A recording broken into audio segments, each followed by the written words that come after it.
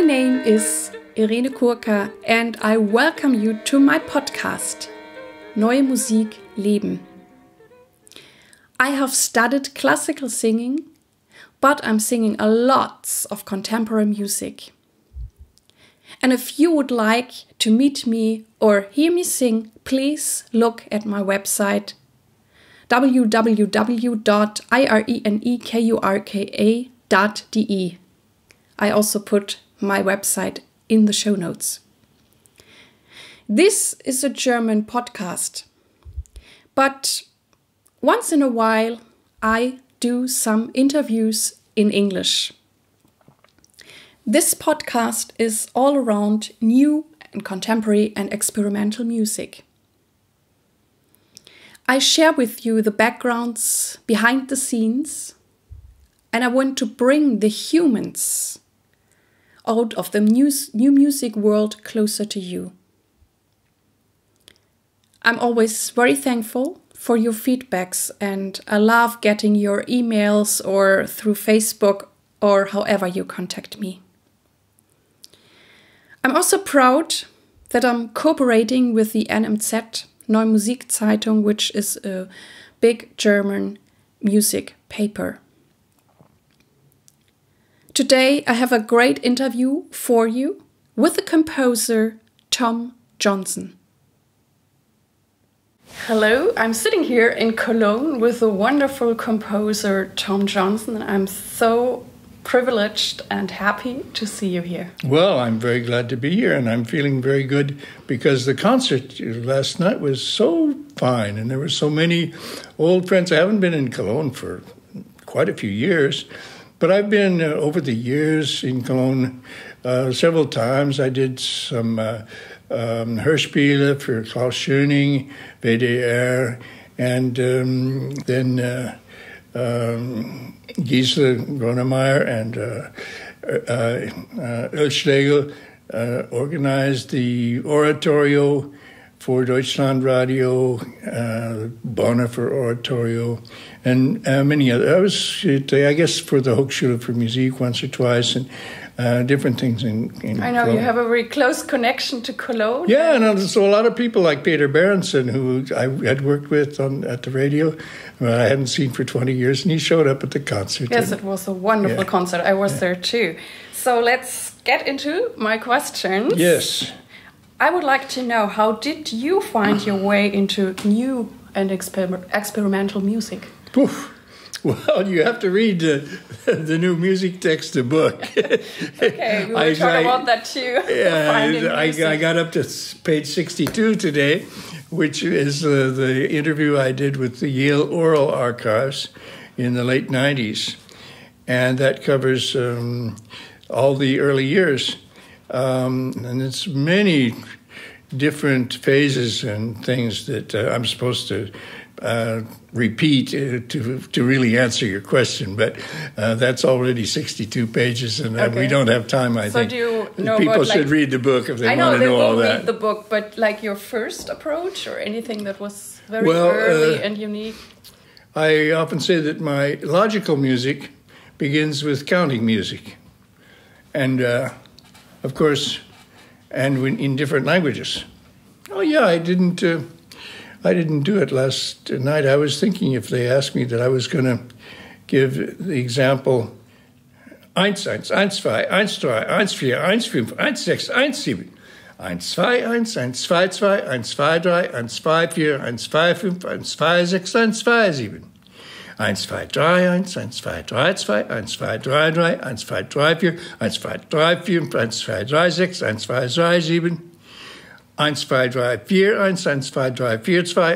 4, 1, 2, 3, 4, 5, 1, 2, 3, 4, 6, 1, 2, 3, 4, 5, 7. I made a mistake. So a performance by you. No, but if I'm concentrating, and I can do these in performance, with often in sound poetry festivals or performance festivals, and sometimes in concerts, and that was the beginning. I gradually learned how to count to 7 in a musical way in 12 different languages. And this became a 30-minute recital that I could do. And when did you start that? Well, that starts in the late 70s. I don't know exactly. I like to tell this story about one day when I was on the Coney Island on the beach. It was a hot summer day, and I was all alone. And I started counting. I'd met Charlie Morrow, who was also doing counting, wanting to make music out of counting. And so I started it, but I decided to, instead of counting in English, I would count in French. And, well, I won't do it now, because I've recorded this quite a few times. Yes. And then I thought, what other languages do I know? Well, I'd been to Russia with the Russian course, so I could count to 7 in Russian.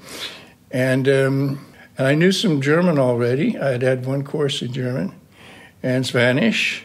And then I thought, well, each language has another rhythm. Music? It's another sound. It's so beautiful. Yeah. I think I can make music out of these languages. Then I wanted to start learning. Every time I had met somebody who I came from another language I didn't know, I wanted to learn languages from native speakers, and I always did, to try to get the pronunciation right. And so I finally had had 12 languages that I had, pieces that I liked, and this was sort of the beginning, I think. But then, so you were first interested in counting, and then you added the sounds? That was one category anyway. But about the same time as 1979, when I started, 78 really, when I was had gotten these 9 bells hanging on the ceiling, and this is a geometric formation, 3x3, and I started walking around this 3x3 square and hitting the bells as I came to them, and then hanging the bells in a different order, and making the pathway in a different formation, and then doing a figure 8, and then doing a circle all around, or the inside circle, or just something with the middle bell and the side bells, or whatever. So that was geometric logic. And then about the same time I was writing symmetries, which was geometric logic with notes on paper written within a musical typewriter, where you didn't have the staves, you just had notes. So you could make the notes in any diagonal formation, as long and as high and as low as you wanted, and all this. So that became symmetries.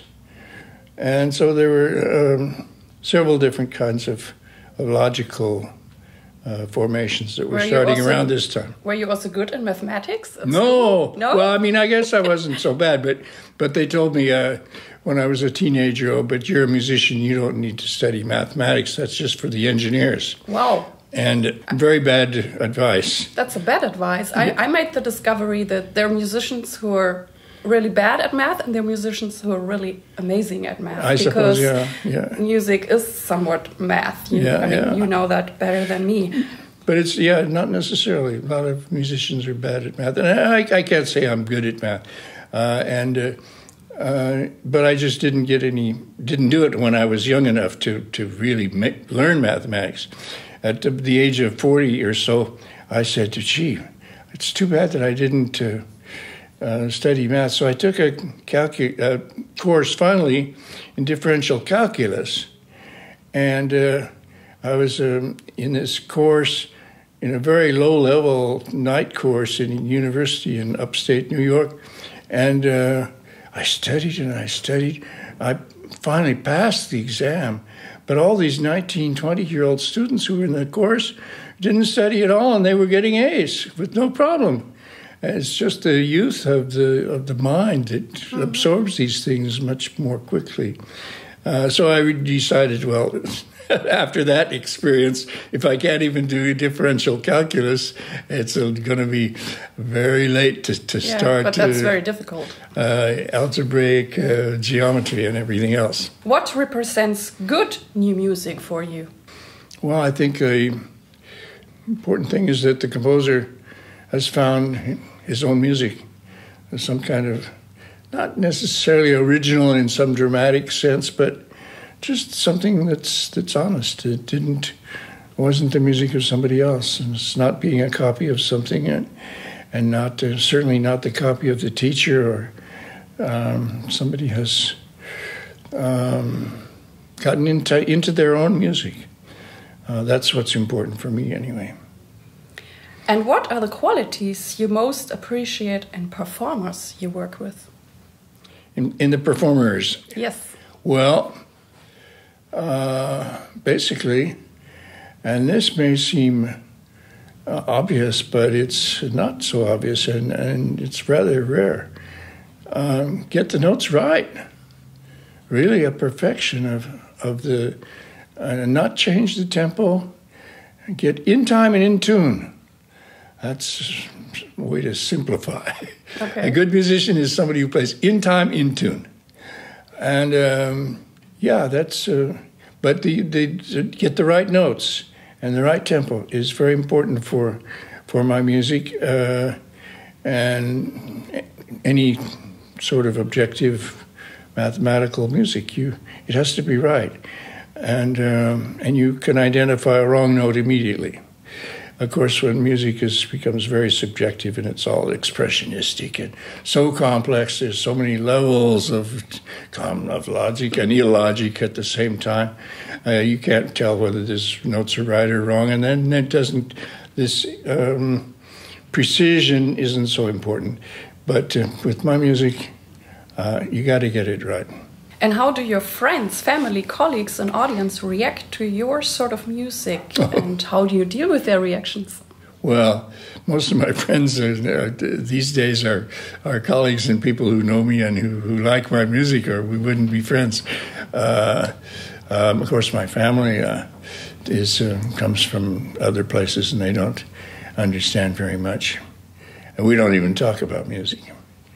The neighbors and the family, that's just people I know from, and the people I know in the American church in Paris. I have very good friends in there, but we talk about life and death and God. We don't talk about music. I also like that you have a certain humor in your music, and last night you even told the audience that you were sometimes looking around how they react, or if they were laughing or enjoying it. Well, I talked too much about that, and because I wanted people to feel at ease. If they needed to smile, It worked. But they were more at ease. Yeah, I think, and then at the end they were more at ease. But I should have said, as I just read this morning in the book, something I said many years ago. I like humor. But I made a rule a long time ago: never try to be funny. That's good. Because every time you try to be funny, it's you're telling jokes, and it's stupid. And then the example I give in the book, which is a very good example, is the aria in the four-note opera where the baritone says, "In a moment you will hear the woodblock. It's a tiny event, but I hope you do not miss it, because it's a nice sound, and I hope you do not miss it. Listen carefully, because in a moment you will hear, I hope you do not miss it. I hope you do not miss it. I hope you do not miss it. I hope you did not miss it. I hope you did not miss it." You laughed. Why does everybody laugh when finally the woodblock came? But this is just telling a situation, an absurd situation. It's not trying to be funny. It's just telling a little story. I know, it's. I mean, you said it yourself. It's an art then to be actually funny. Yeah. But that's the kind of humor that I try to do. You're very good at it. I mean, that I try not to do. And I like because it. I said you can't try to be funny. Yes. But I like it so much because I think, especially in the contemporary music, we are so serious, and I always like it if there's something else. But it's not the humor that's humorous, it's the logic that's humorous. Mm-hmm. And then the good example of that in the concert last night is the place where the clarinet plays the descending scales, longer and longer and longer. And the other two instruments play only the first note. And then he finally gets down to the bottom of the scale. And then the other two instruments only play the last note. And then he goes... until finally he's only playing the last note with them. And then he starts going back up, and they're still playing the bottom note, and he goes up. And then they go back to playing the top note again. That's an absurd way to play a melody. Why should the highest note and the lowest note be so much more important than all the other notes? Well, but why not? They are important, right? That's where things begin and end. So there's a logic about that. Certainly. But it becomes funny when you actually hear people doing this in an exaggerated way. Yes. Do you think there are prejudices against new music? And are there things you would like to see change? Or is there anything you even can add to it yourself? Well, the biggest, one of the biggest prejudices I find is for mathematicians who do calculations and understand logical sequences very well. But whenever I question them about my music, they say, I listen to music to not think. I think all day about, and I'm counting all day. I'm not going to count when I listen to your music. For me, this is an anti-intellectual point of view from a highly intellectual person, which is a little difficult to understand. But I think a lot of people are anti-intellectual when they listen to music. They don't even want to count, let alone think about is the key going to change? Is this the same note that where the phrase started 2 seconds ago, or has it moved? Is the music moving? Is it staying the same? Those are not very complicated questions. And it's not, you don't have to be a mathematician to notice that da is not the same as da. But if you're anti-intellectual and you refuse to think about music, da and da will pass as the same thing. You didn't notice any difference because you're not trying to listen. So I think anti-intellectual listeners are losing a lot. And I can't tell people how to listen. And if you want to just listen in order not to think, as so many mathematicians do, well, that's your problem. You get your satisfaction from something else, not from music. Certainly. You're also very, very modern in a way. You have a YouTube channel. So we are kind of colleagues. Everybody has YouTube channel today, especially, and you have a website. I have one, but I think in the music there's not too much around maybe yet. not, yeah. And I'm still also a pioneer in this area, and I think you're also very, very much ahead. One reason that people don't have their own sites is because they go to SoundCloud. Mm-hmm. Do you know SoundCloud? Yes, certainly. And it's easy to put your things up there, and then you don't have to produce things yourself, really. You just send in that's only for sound files, and you don't have to do a visual file or anything. Or you can do things on YouTube as I'm doing. Right, you have a real video. I can see you. You explain things. But it's a YouTube channel. Right. It's not my own channel, and it's not my own site. And you also have the music played in there. It's called Illustrated Rhythm. How did you get to Illustrated do that? Music? Illustrated Music. Okay. There's 20 different videos now, all which you can find if you go to YouTube and ask for Tom Johnson Illustrated Music.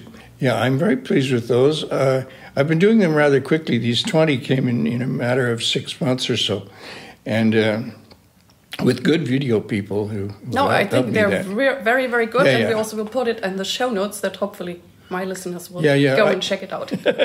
I hope. I've worked with the good video people. I have to pay because I wanted this to be very professionally done and not to be thinking about exposures and cutting myself. Somebody else has to do that. But I've found good people in Paris who I can work with and who've done good. But I think I've been going too fast. And at first there were so many things I wanted to explain and do video about that I had a lot of ideas.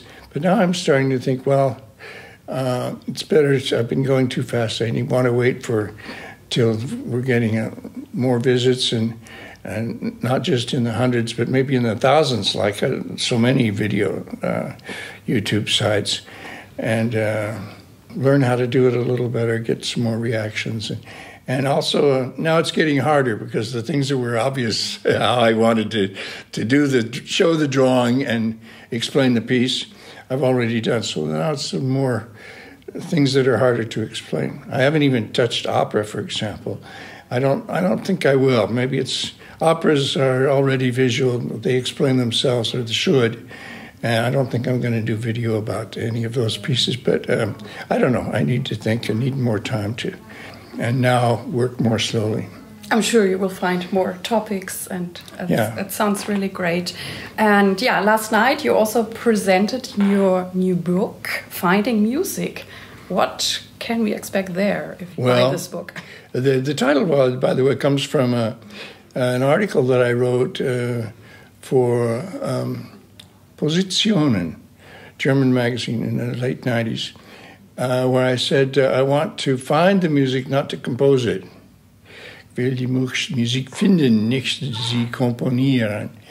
And that was a new idea for me.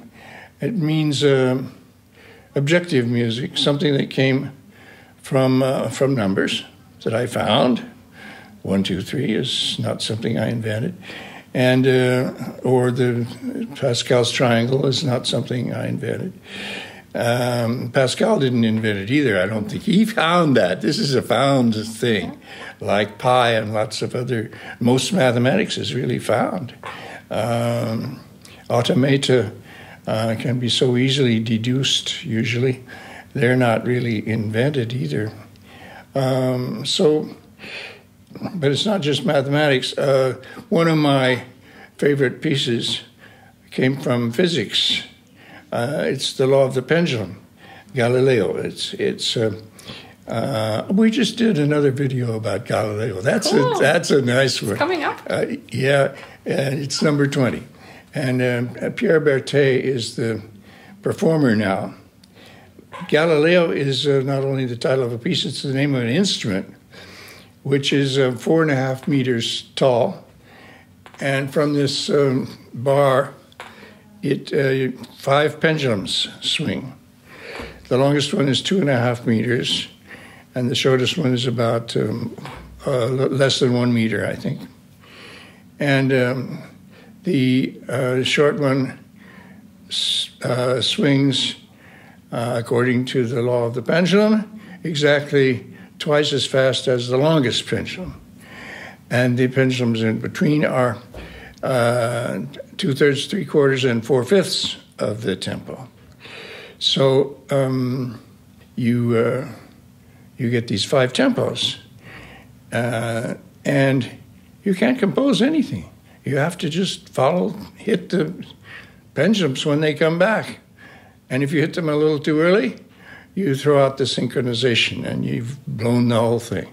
But if you want them to be in synchronization and respect the pendulums and the law of the pendulums, you just have to keep those proportions exactly the way the pendulum swings. Okay. And so this is finding music in the pendulum, or in 5 pendulums. That, by the way, I should...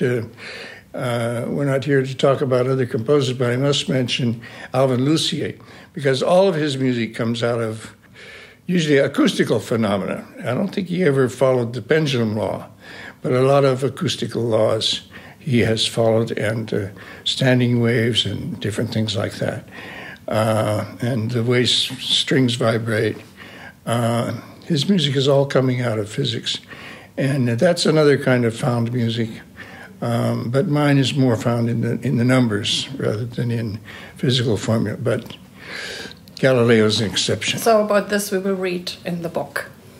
Yeah. Of Finding Music, and you did it together with Gisela Gronemyer and Raoul Morchen. It's published at MusikTexte, but I will also put that in the show notes. Last night you also did a piece, and I heard some of those pieces before, and I always love them, where you also speak. You were also speaking, and also 2 of the musicians on stage. And how did you get to that? I mean, it's what you said. It's the describing part, but that you also you also feel comfortable on stage doing that yourself. Well, and it's, I don't know. Oh, I like very to talk. Charming. I like to talk. No, also because I earned my living as a music critic for 11 years with the Village Voice. So after all those years of being a music critic, I was used to talking about music. And I felt pretty good. At Yale, they give you a lot of English courses. you end up controlling the language pretty well, even if you're a music major. And I liked talking.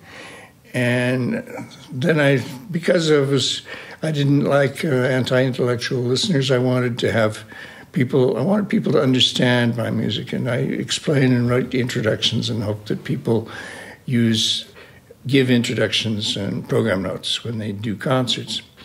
But then I started wanting to write operas because in the late 60s I was going a lot to theater.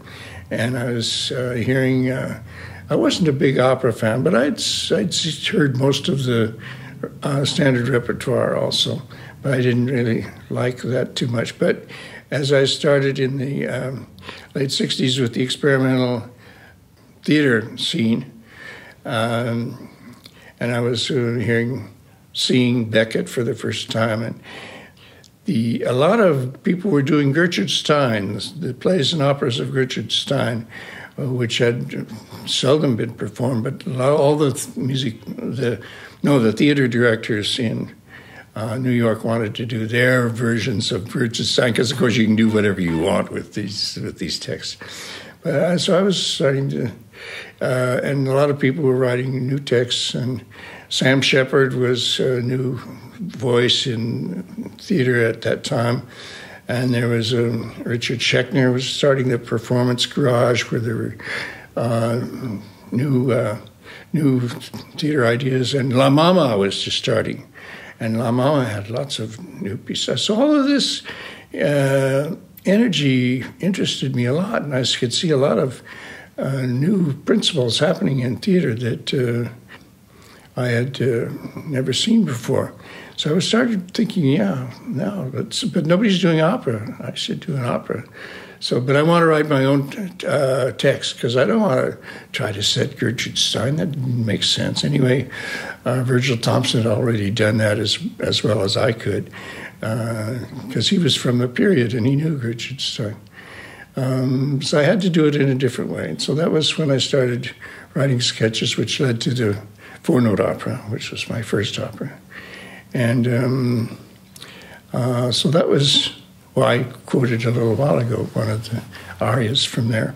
And that was a kind of humor and a kind of Tom Johnson opera, which was got me started. Wonderful. I also would like to know, do you have a certain time management or rituals during the day, or could you advise something? Well, I decided very young that I wouldn't take jobs accompanying modern dance classes, which was my main source of income in the late 60s, early 70s, before noon, preferably before 2 in the afternoon, because my best concentration time was in the morning. And I thought, well, I'm going to just devote my mornings to composing. Even if I don't have any ideas, at least I'll work with my tape recorder or improvise at the piano or try to sketch something and think about my own music. And that was a discipline which was important and which I still follow today pretty much. Although I'm a little more flexible about that today. Sometimes I don't feel the need to write a new piece every day. Certainly. I can feel you. I'm also morning time is my best concentration time. Yeah, I think many people, but I know people who only work at 2 in the morning. I know. Yeah. Everybody's different. What are you thankful for today? Gee, that sounds like a religious question. And as a believer, I have to be thankful for my existence and the love of God and all of these things. But on a more personal, banal level, I'm really thankful that so many people appreciate my music today. It's that concert last night was so symbolic of the people that had disappeared from my life. I thought they disappeared, and then suddenly they're there. They still like my music, and they still want to come back to Cologne and see Tom Johnson, hear the new piece. And that's very satisfying. And I'll never be as famous as some of my contemporary composers, but I've done a lot better than most of the others. And so I can't complain. And one thing that I'm also very grateful, and this is unusual in music, I have been able to earn my living as a composer since the age of about 45. After the New York years, and I came to Europe, and Nine Bells was starting to circulate, and I started to know people in the German radio and the French radio, and I was doing Hörspiels and stuff. I found that I had more work in Europe than in the United States. And since I had no children and no car, I didn't need a lot of money to live. And I was able to just give up criticism and accompanying modern dance and things like that, and just live with my own music. And that was very important to a relatively young age to be able to and never teach. I never taught. It wasn't exactly on purpose, but I only once or twice had reasonable offers for college jobs, but these always came at moments when I didn't want to be tied down because I had a tour in Europe that I was going to do, or I had some invitations to California or something, and I didn't want to be tied down to being at the theory course every Monday morning. And so I always said no. And I suppose if I'd had been offered for a really big job in a big university, I probably would have, like Morton Feldman, I would have decided to grab the money while it was there. But I never did. And it's better because I've never depended on teaching and other things too. And even if I didn't make very much money in those early years, or even now as a composer, but it's enough to live on. And I still don't have children or a car. And my wife earns her own living. And I don't need more money than that. Yeah. It sounds wonderful, and yeah, last night was really very, very lovely. Who or what has played the greatest role in shaping you, and what inspires you? Oh, well, my two mentors, I always say, were Morton Feldman and John Cage. And those are my idols. Feldman taught me so many things. He was really my teacher. And the only teacher I think I ever had for composition where I believed everything he said. I took everything very seriously, very literally, what he said.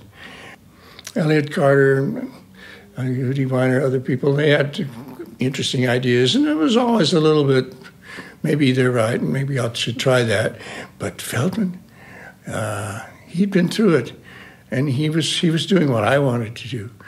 And if he said I have to do that, I would do it. And when I was studying with him, I really didn't think he was an important composer like Cage and Elliott Carter and Stravinsky and Schoenberg. But as I tell in the end of that interview, some years later, after a transforming experience of hearing Coptic light, this is 10 years after I'd studied with him, and the flute and orchestra, and then the long pieces. And I said, wow, Feldman, he was better than any of those others. Mm. What a chance I had to know this man. Certainly. That was great. Of course, when I was studying with him, it was 67 to 69. He hadn't written his best music yet. He was getting there. He'd written a lot of good music, but he hadn't written Coptic Light. He hadn't written Flute and Orchestra. He hadn't written for Philip Guston. So that's wonderful to realize that finally he was better than all the others for me.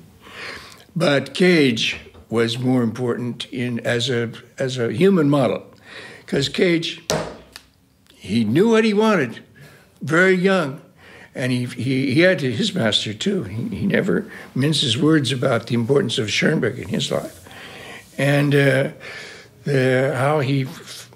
discipline of his music is the same as the discipline of Schoenberg. But then how he had the courage to try the things that nobody else wanted to try. Prepare piano, what a crazy idea. And theater music and making the music with silence, with noises and all of these things. What bravery. And you have to believe in what you're doing. And that was my model. Boy, if I could be like Cage, how can I be that strong, that sure of myself, and that ready to go against all the fashions of the day? So that was, I always tried to lead my life like Cage. Cage was also a very ethical man and a very, very clear-headed. And when I have a question like, should I accept this commission? Or do I want to consider working with this publisher? Do I want to accept this invitation to Oslo? When I'm not sure, I always think, what would Cage have done? Because Cage, I remember one time when he refused the invitation to Iran because there was a political problem, and other times when he refused to go with certain publishers and certain ideas, and but he knew what he had to do and what was going to be the best choice, and he didn't always take the money. You know, a lot of composers just take the biggest fee and don't think too much about the principles. But he was very clear about principles, and I want to be like him. Mm. That actually leads me up to my next question. What does it mean for you to be true to yourself or authentic in the music business, and how do you keep true to yourself? By trying to do what John Cage would have done. That's really what we were talking about. Yes, yeah. we were just talking about. Yeah, he's my model as a human model. But how to listen to music, how to write my music, how to get the right sound. I have to follow Morton Feldman, because he's the one who understood that. Wow, what a great composer. What does success mean for you? Oh, just to be myself, and what I am. I feel today that I'm as successful as I ever wanted to be.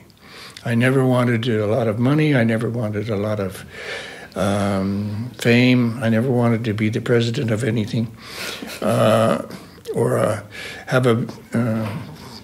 be the president of some conservatory or director of this or that ensemble. I'm successful. I'm very happy with what I am. That reminds me, when I was young, the four-note opera was going very well. I actually had control of a group that was doing this opera, and I tried to get some bookings for this opera. I thought, I'll direct this opera, and if we get a lot, we can book tours. And then the next year I can write another opera, and I have my own opera company, and I'll be like Peter Maxwell Davies and organize a festival in my opera company. But that's a tough business, and we didn't get very many bookings. But I decided I didn't really want that anyway. I didn't want to have to just be obligated to write another opera every year in order to get another grant, in order to pay all these singers, in order to keep going. I wanted my life to be a little more flexible. So I didn't want that kind of money and fame either. And so I think somebody said, it's a very well known, be careful to know what you want in life, because that's probably what you're going to get. Mm-hmm. And I think I knew what I wanted in life, and that's more or less what I'm getting. That's amazing. What drives you forward? Do you have a vision? Yeah, my only concern now is to clean up the files. I'm 80 years old, and that's, average life expectancy is about that. So I don't have that many more years. And I've decided to donate all of my files to the French National Library. But I don't want them to file everything. I'm trying to get it all into boxes the way I want, so that things are classed in the way they should be, and not just leave these things to functionaries who probably don't know the music and won't get it right anyway.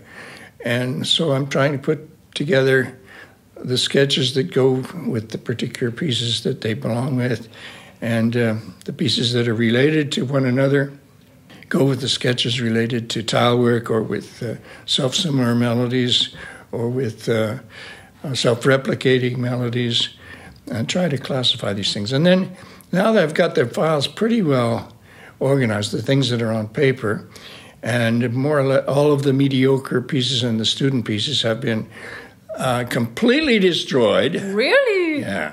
Oy. The ones, I say in somewhere that you shouldn't leave all of this evaluation to the musicologists. The composers and writers should take a little responsibility themselves for throwing out the real bad pieces. But now there's a lot of things unexplained, so that's one reason why I started the illustrated music videos. So I want to try to do videos and drawings. A lot of times in the 80s and 90s I wasn't doing drawings at all. And a lot of times a drawing that shows the form of a piece in a symbolic, numerical way adds a lot to the understanding of the piece. And it's nice to, sometimes I do that with the illustrated music video, and it explains things a lot better. So that in this way, when people come to the file of Galileo, and they can see the video and the sketches for this, and the early visions, photos of the early visions, and of how the instrument was before I had a good instrument, and so forth. It's the piece is really finished with the complete file, and just the score was not really the finished piece. Well, we already are at the last question. And my last question is, which tip would you like to give young artists? Be yourself. Let the music do what it wants to do. That's what this. I should have thought of that first. But that means be yourself also. But no, it means it's a little different. But that's what Feldman always told me. And that's what he always did. Let the music do what it wants to do. And he would spend hours at the piano listening to 3 chords and trying to figure out if there was another chord that went with them or not. And if the F sharp should be in the high octave or the low octave. And if maybe he should add a G. He wasn't sure. He listened to it again. Let me try it again. And I tell the story about the 6, 7 chords that I wrote for him, and how he played it over and over at the piano, because he knew that I hadn't really listened. But he wanted to listen and show me how to listen. And so this is it. But his main question as he listened is, what is this music wanting to do? Let it do what it wants to do. Forget what I want it to do. Forget all of my own ambitions for this piece, my own, and what the performers are going to want and what the audience is going to want. What does the music want? And I think that's a very good question for any composer who wants to be himself or herself and just do something honest, something different from everybody else. Yeah. End of sermon. Yeah. Well, Tom, thank you so much for taking your time and being here with me, and I wish you all the luck with whatever you will still do, and Great. Enjoy your time in Cologne. Yeah. I hope that this interview was inspiring for you. And if you want, you can write me your ideas or suggestions through Facebook or through email. I'm looking forward to hear from you. Thank you, that you listened to my podcast today. And I really hope that you liked it and that it inspired you. I would be very happy if you could suggest this podcast to your friends and colleagues. Thank you very much. I wish you all the best. Live your music, live your life, and see you next time. Yours, Irene.